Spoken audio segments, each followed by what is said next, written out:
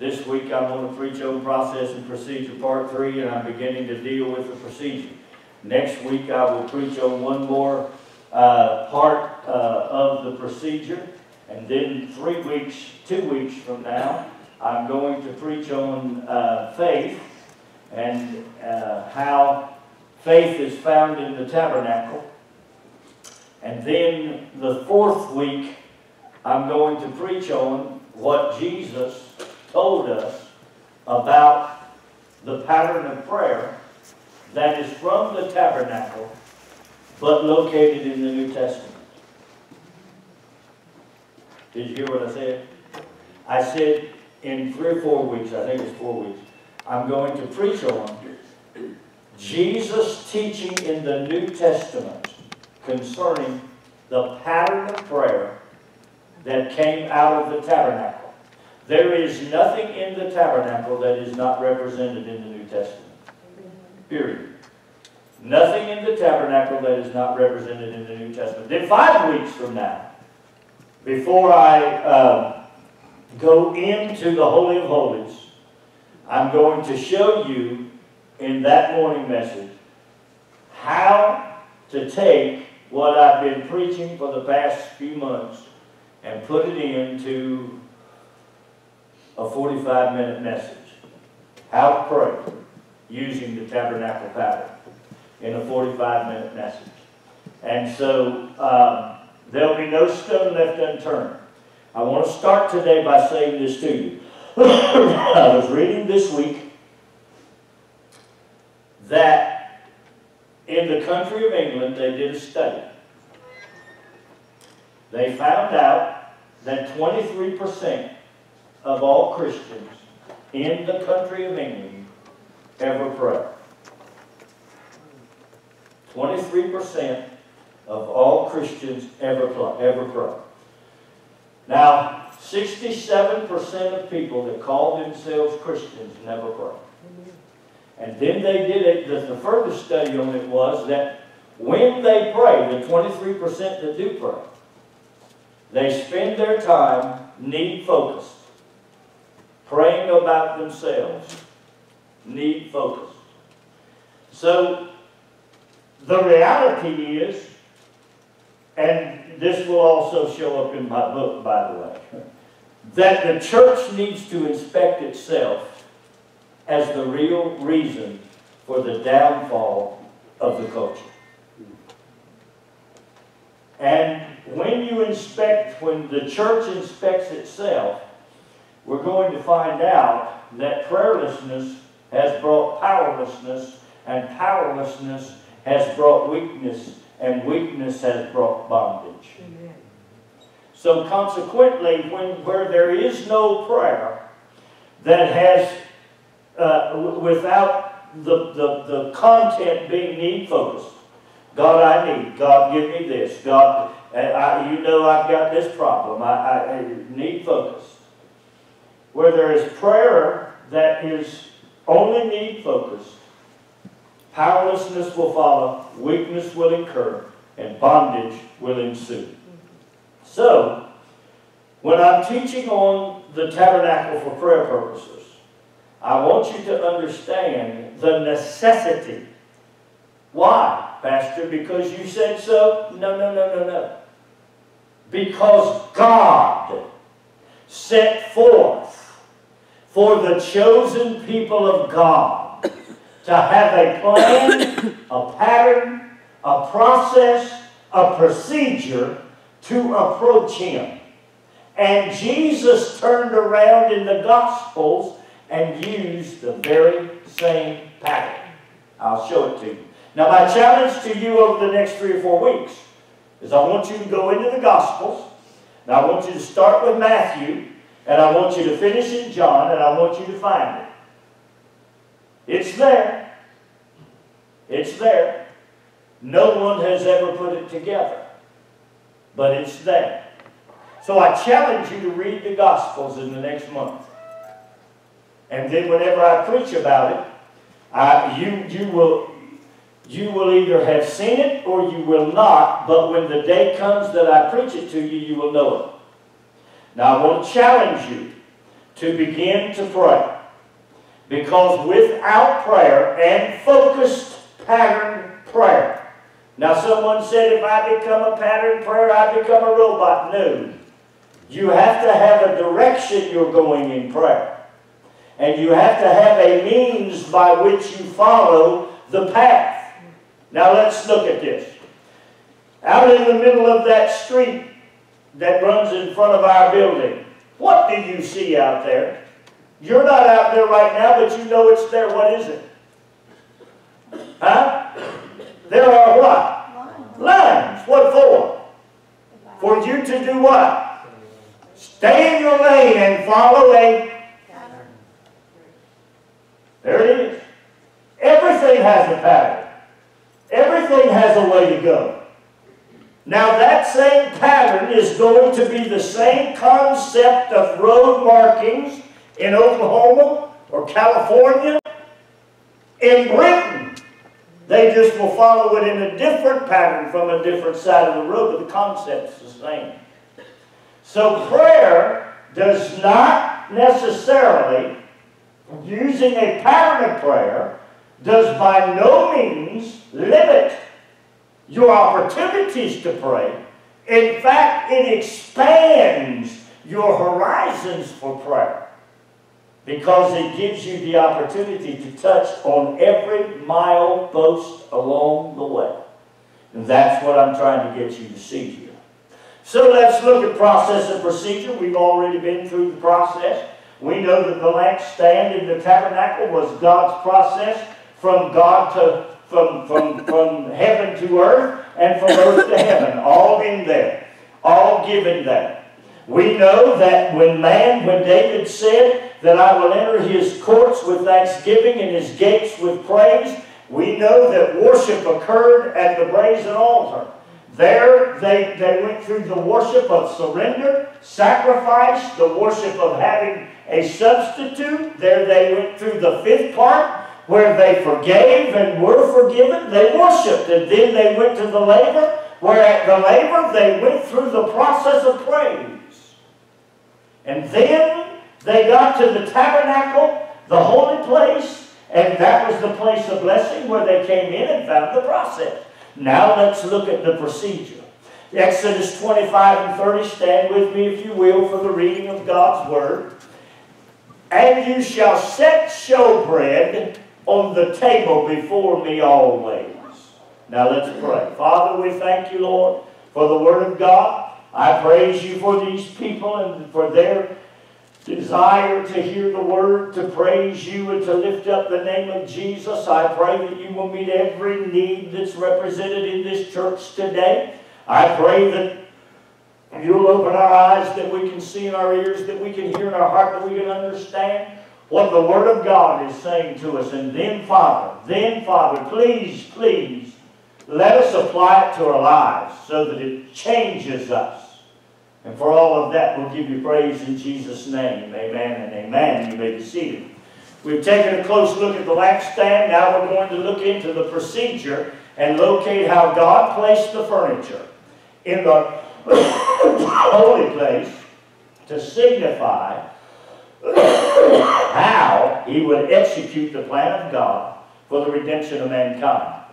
Before we do that, let's take a quick look at how God sees mankind in light of the Word of God. Now, God sees mankind purely through the Word of God. How do you know that, Pastor? Because I read Exodus 25 and 30. Now, when you see this, you're going to see that God does not see you in your sickness. God hears about your sickness. God does not see you in your poverty.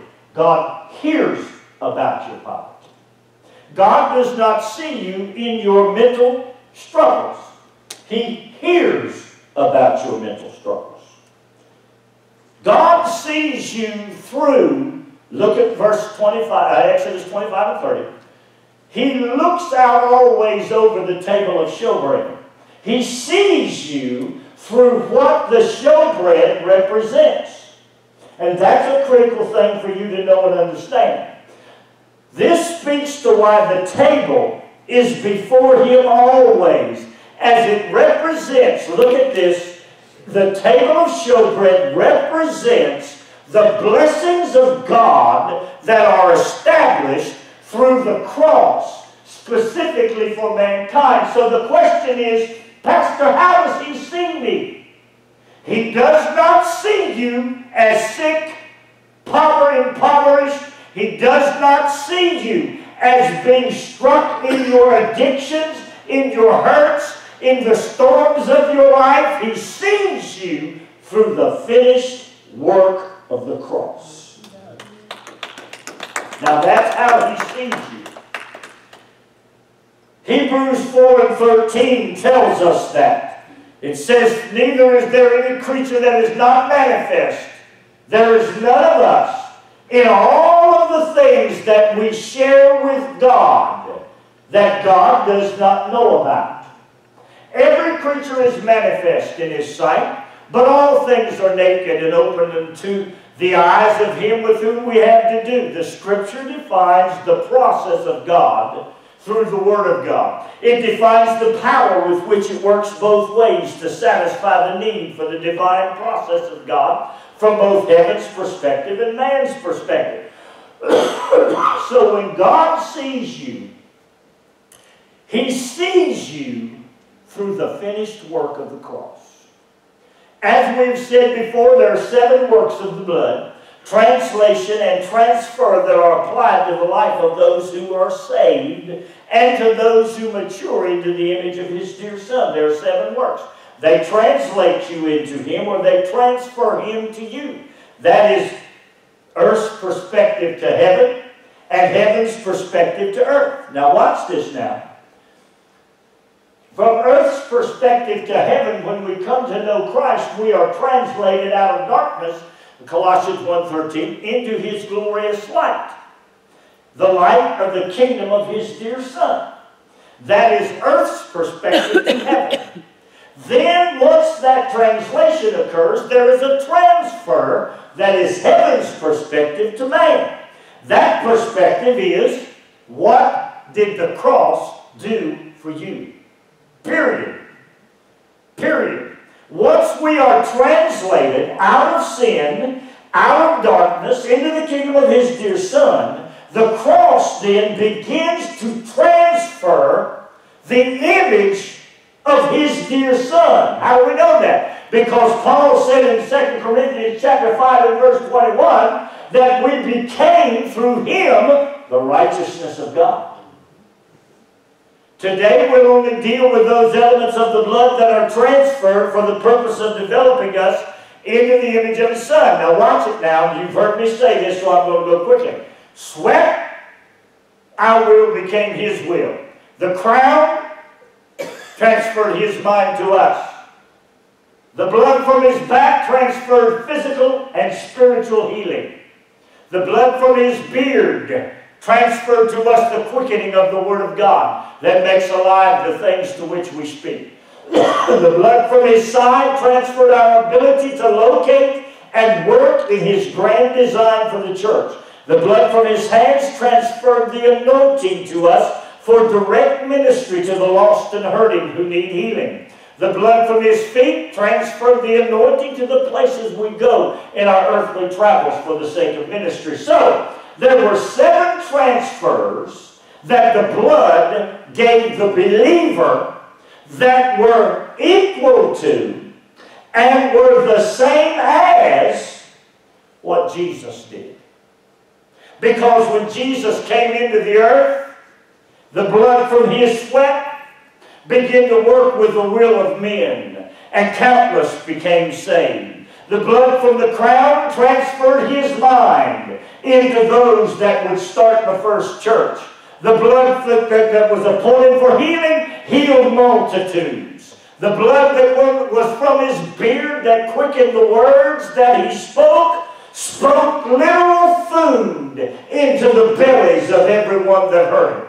The blood that came from his side began to teach and preach and minister the Word of God through the church. All there, what Jesus did. Now let's look at the table of showbread, and we're going to find some information that's crucial. The table itself is referred to as the table of faces. The bread was placed there as a memorial to God who watches, now watch what I'm just about to say, over his work. What work does he watch over? He watches over the grand design of the cross. The constant availability of the bread identifies the constant presence of God. He is constantly, every moment of every day, watching over what Jesus did at the cross. It is the consistent theme of Calvary. It is the consistent theme of the cross. It is the consistent theme as long as man remains in the earth and until the church is raptured. God will look through the eyes of grace based upon the cross into every man, woman, boy, and girl, saint or sinner. He looks at you through what the cross has done for you, whether you believe it or not. That's how God operates. That's called grace. Grace has three sides. We know that. It's the favor of God. It's the influence of God. But here we're talking about the way God does things. So when God looks down over the table of showbread, he is looking at mankind through the eyes of grace that the cross affords for them. The cross will always afford grace unto man until the day when the trumpet sounds and the church is extracted, and all of a sudden grace and its dispensation will cease, and the Lamb will become a lion.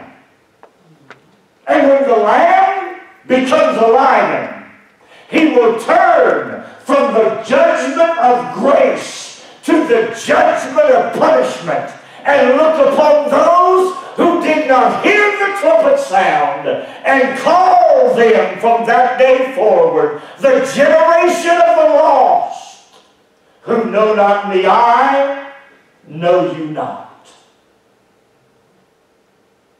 The table itself, now watch this now. Did you notice that the lampstand was made of gold, pure gold? Showed total perfection.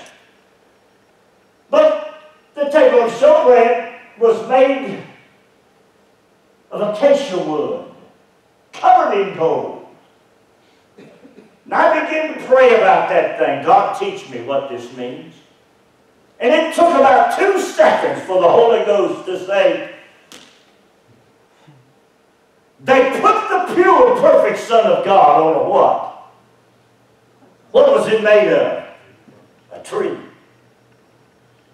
The showbread made against that wood, probably the longest lasting piece of wood that God has ever created. Took that wood, formed it, and put upon it the perfect Son of God. The very gold that made up the lampstand became the pure and perfect gold that lay upon the wood that created the cross that God is standing looking at you through. What a great idea. What a great design.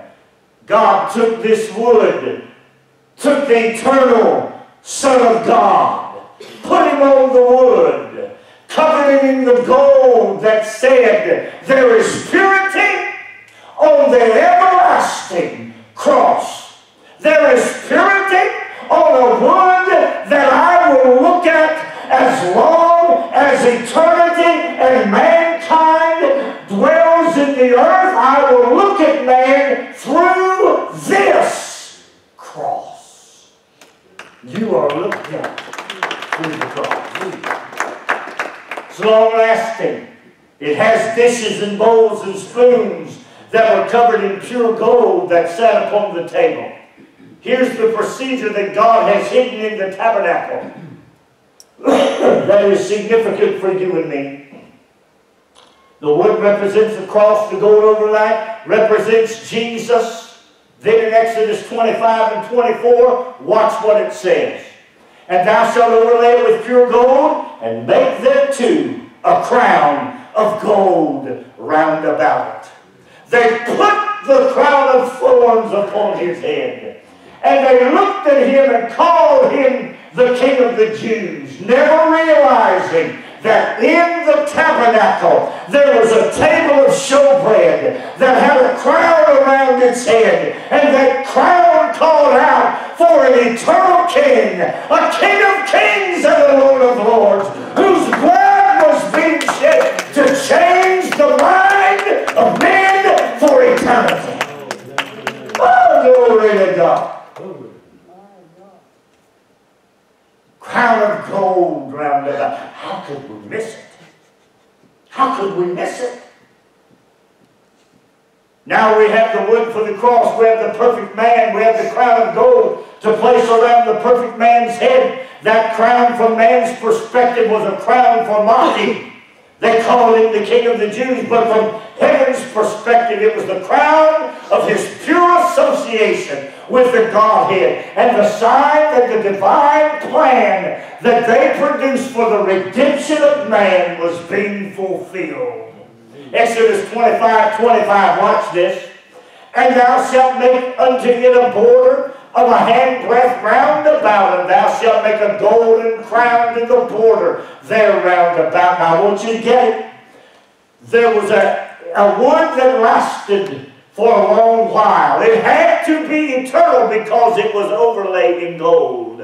There was a crown around the top of it that talked about the divine association of the Godhead. And then there was a divine process in its border. Another crown was there, because that crown would represent the high priest of our confession. The border in blue, that the little woman reached out with the issue of blood, saw it coming, and said, if I can but touch the hem of his garment, I will be healed. And the high priest of her confession, the border of blue, that this shittim wood, table of showbread, reigned and rolled in gold, showed the very crown and the border that would heal every man, woman, boy, and girl, as long as God looked over the cross.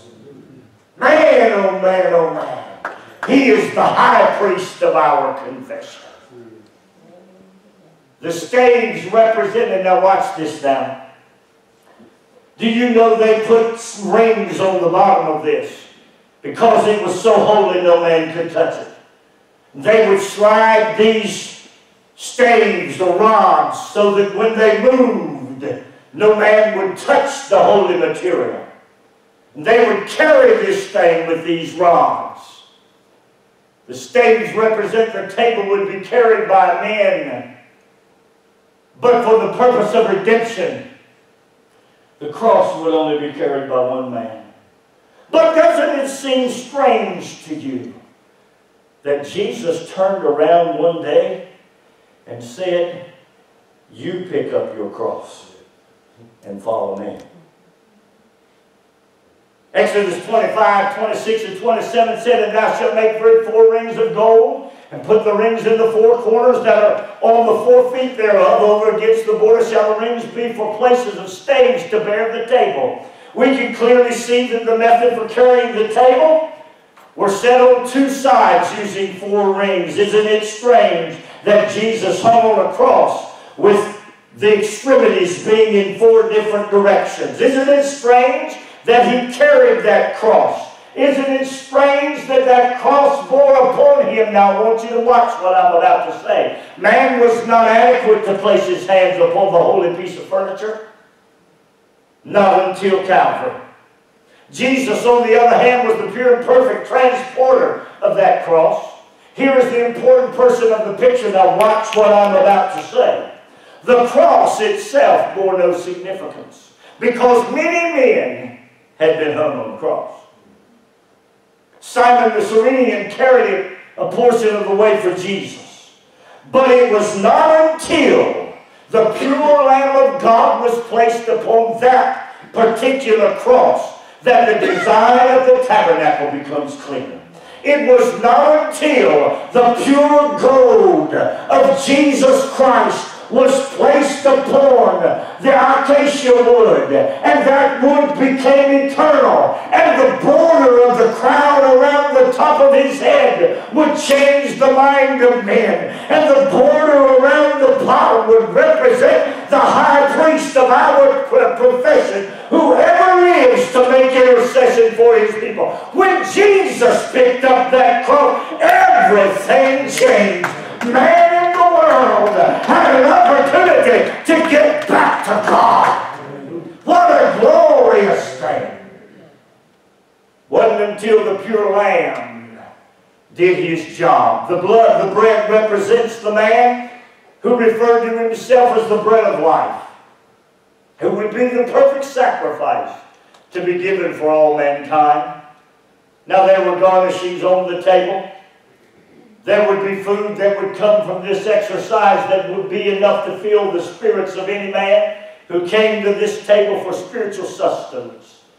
The procedure had to be in this place because, watch this, without the sacrifice located in the holy place, there would be no annulment of the law that took place in the outer court.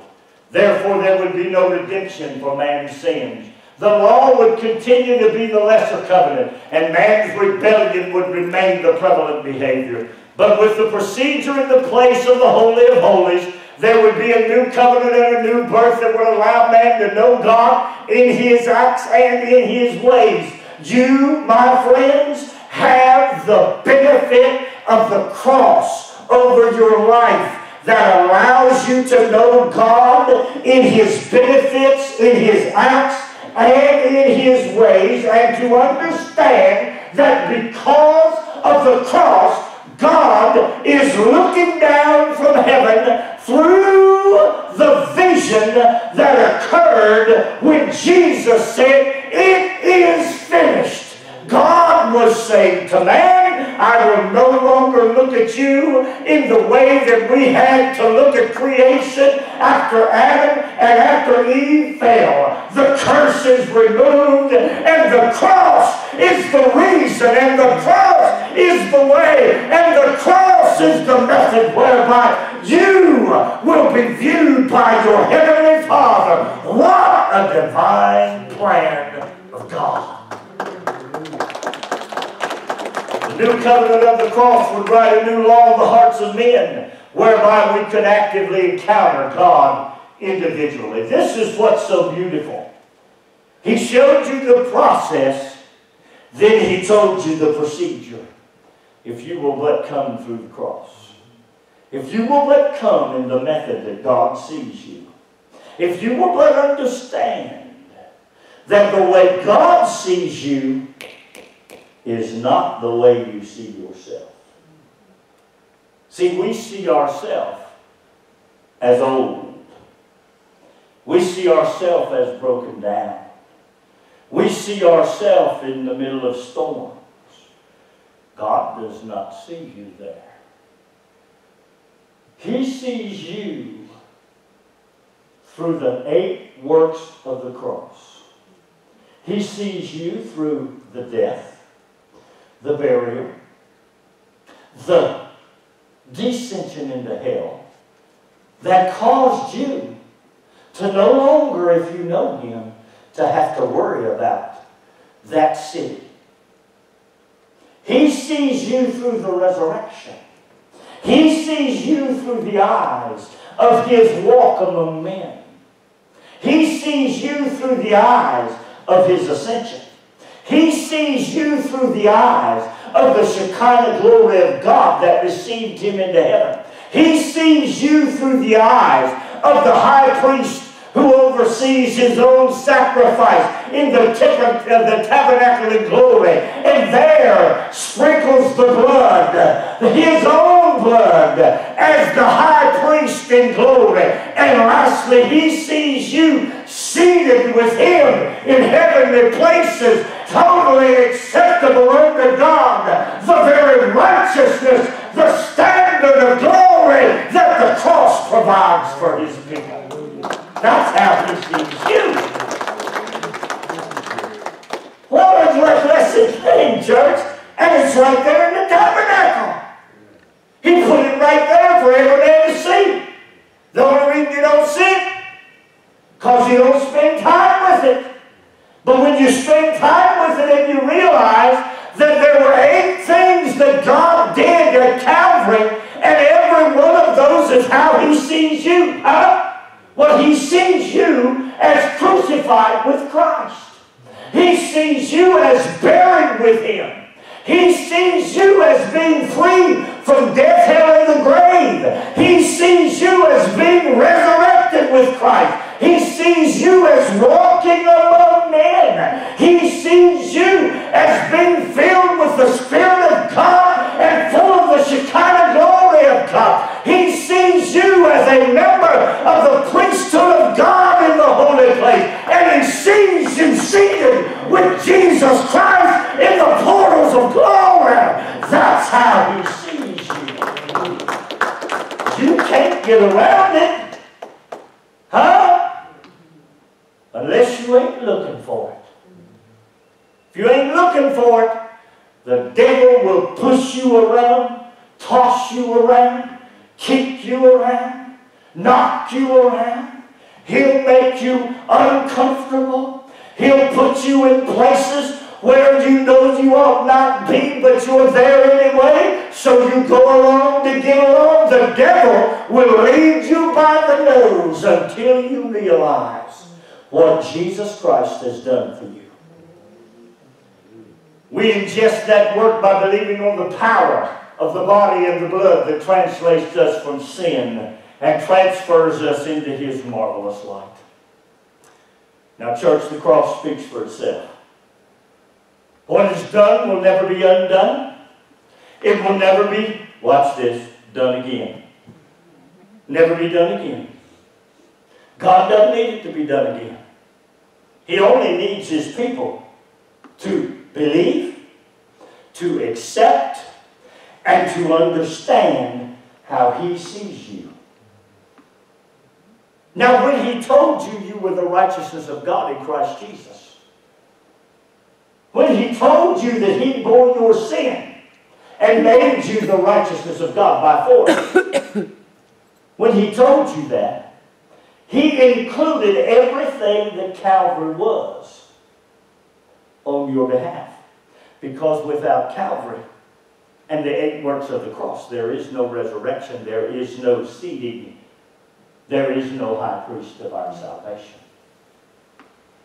The victory established there over sin, death, hell, and the grave is accomplished for any man who believes. Now the question is, where are you? Where are you? Where are you? Now, I'm going to say this in closing. There are 2 kinds of people in this world. There are probably 3. I'll say 3. There is the unsaved. The unsaved places no emphasis in the cross, because they place no emphasis in the life of Jesus. Then there are the saved, who place no emphasis in the works of the cross. They place no emphasis in the works of the cross. They simply believed on the name of the Son of God and are waiting for heaven to occur. That individual does not understand. How do we know what they don't understand, Pastor? Because we look at their lives.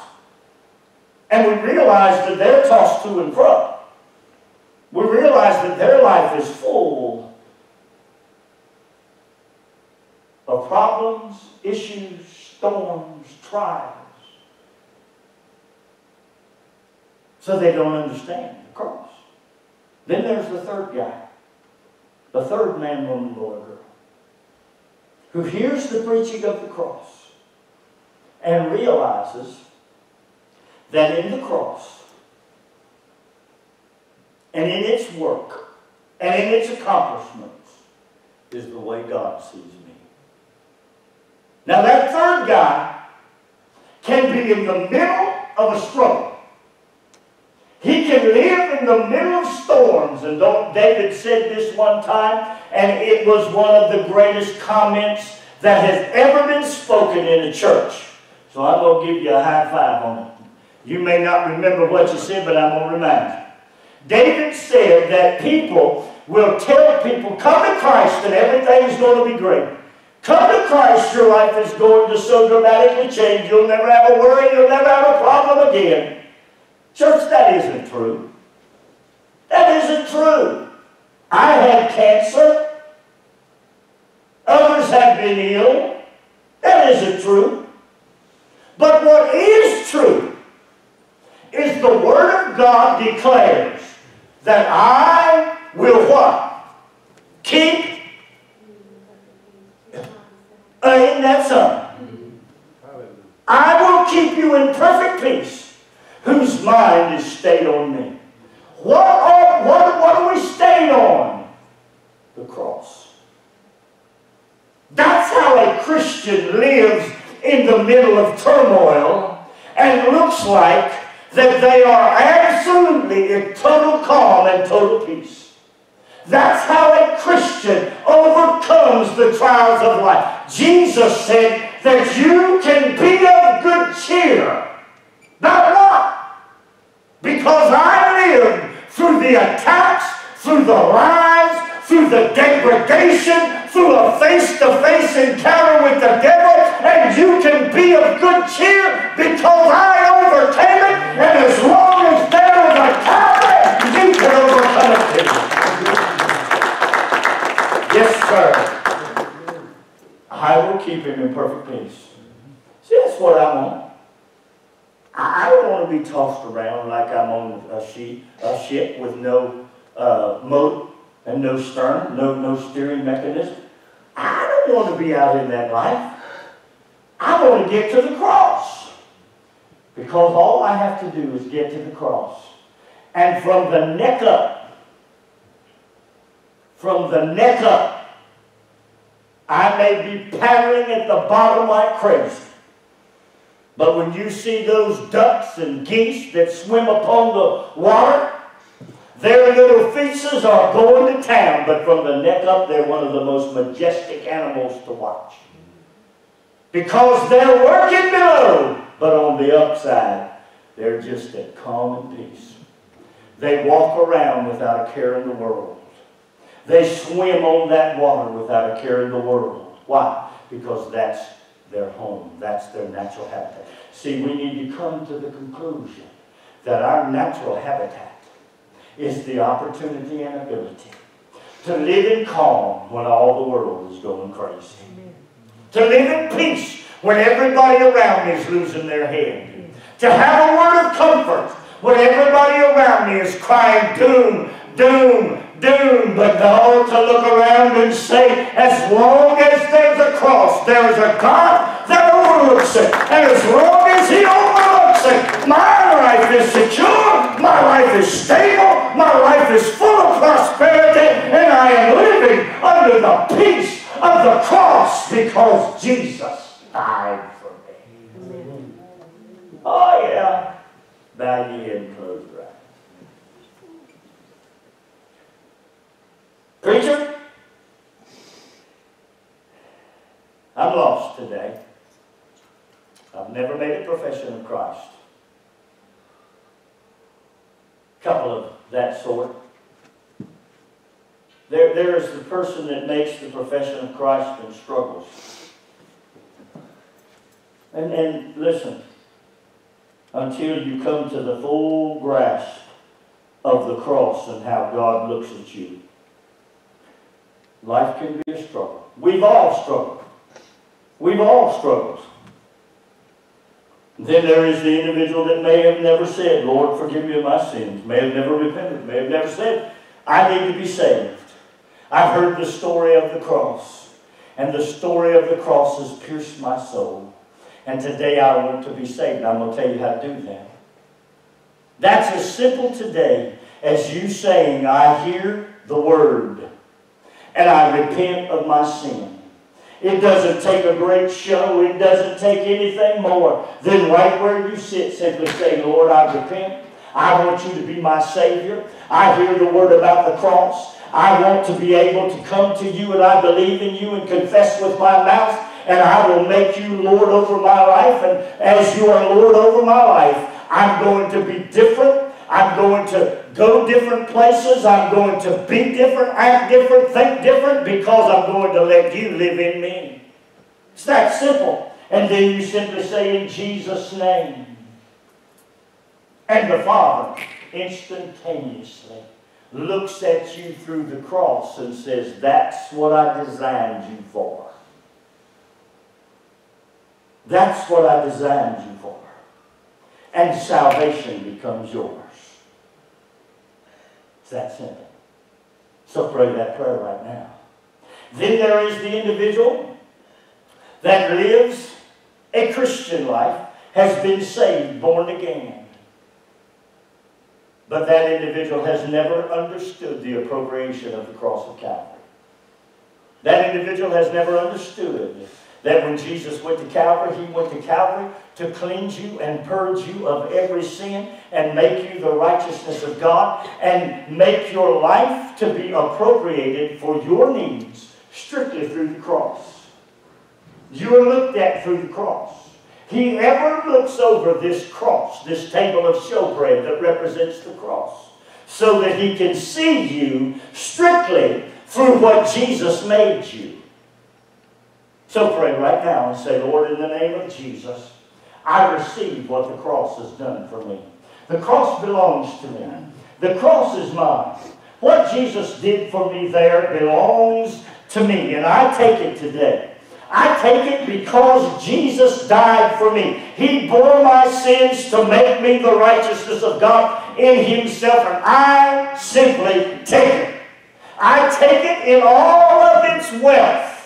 I take it in all of its prosperity. I take it in all of the changing of my will. I take it in all of the changing of my mind. I take it in all of the physical and spiritual healing that it consists of. I take it today so that I can locate my place in the body of Christ. I take it today so that my words will agree with you and quicken my life and others. I take it today so that my hands are anointed to lay hands on others that may be in need. I take it today so that my feet may be led by the Holy Spirit into the ministry to this world that is dying. I'm available to you today. And then there is the third person. That third person is the person that has heard the cross. That third person is the person that knows the cross. That third person is today that simply needs to be reminded that your life,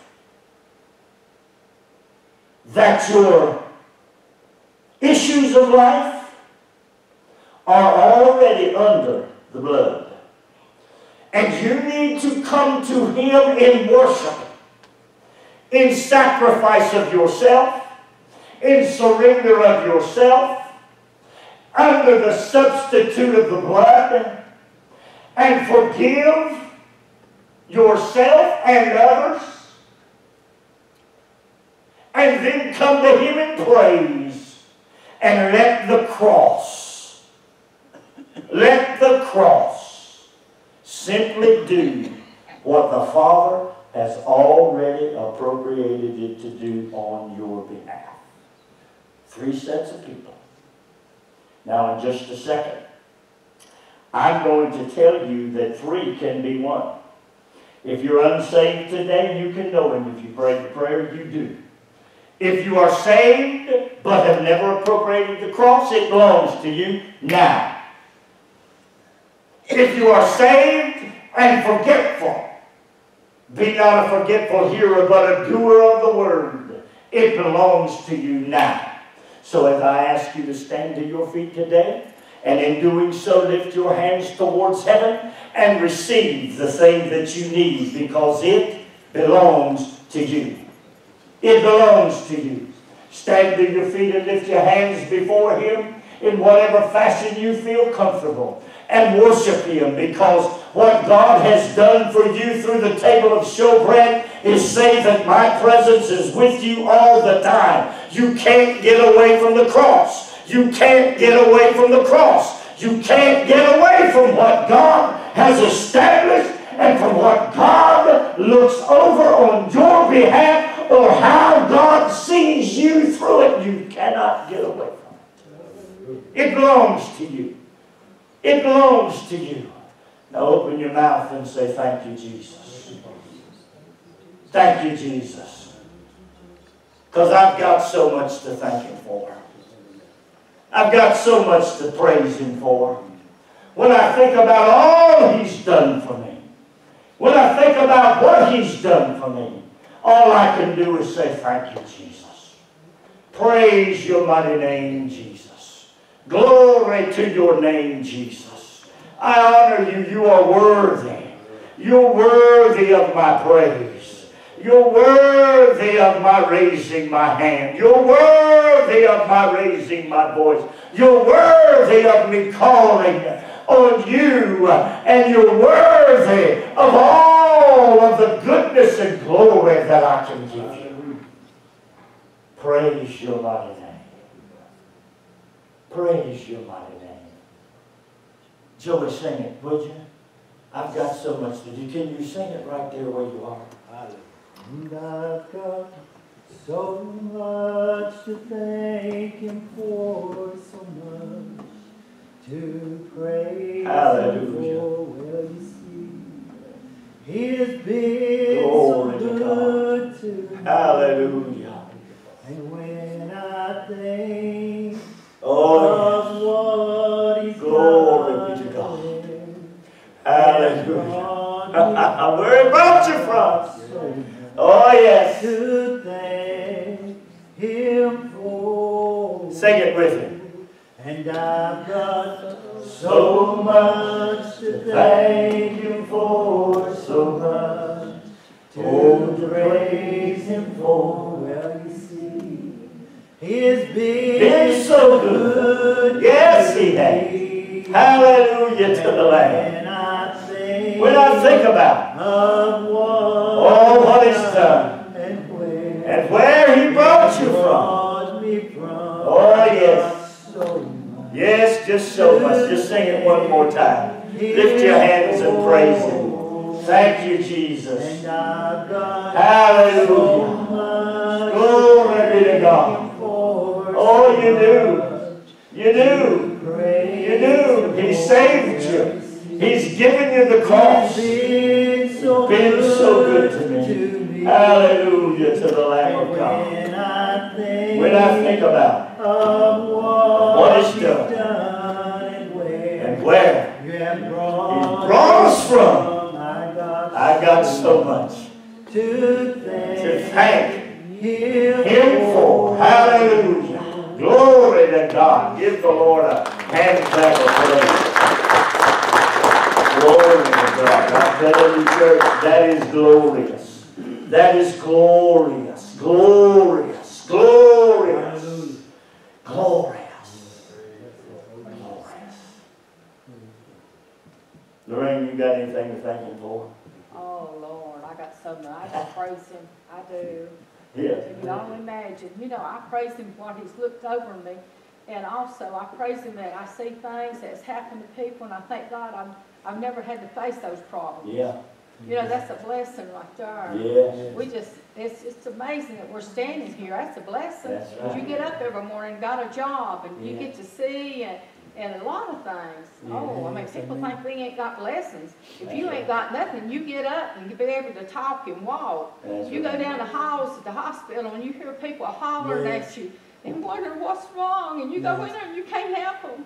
We're not allowed to touch them, but it's pitiful. Yeah. All you can do is pray for them. I'm telling you, in your right mind, you better thank the good Lord for that. Oh, that's a blessing. Right. There. Amen. Amen. Amen. Glory to God.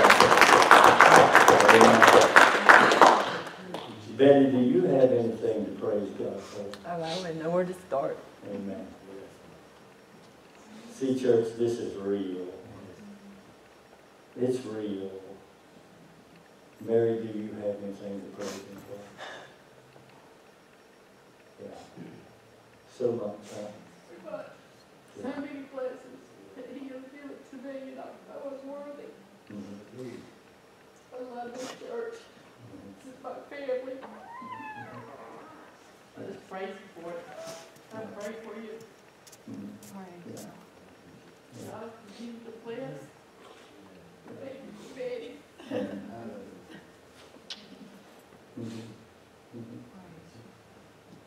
Rita, Yeah. do you have anything to praise Him for?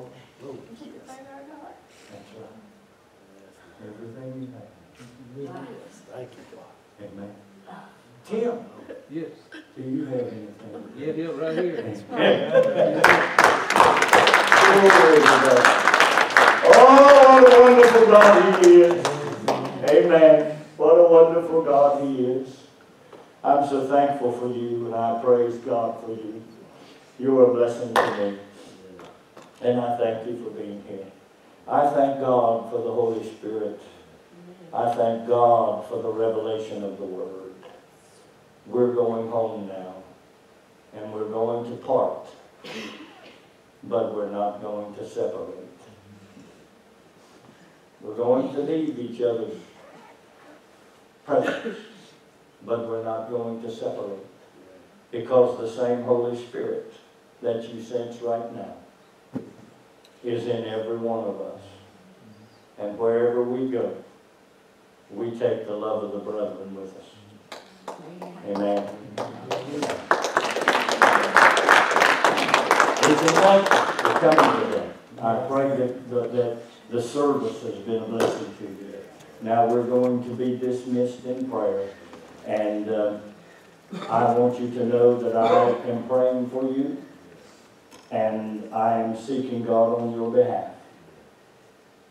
I want you to also know that I quit praying for you in this way. I quit praying, God heal Rita.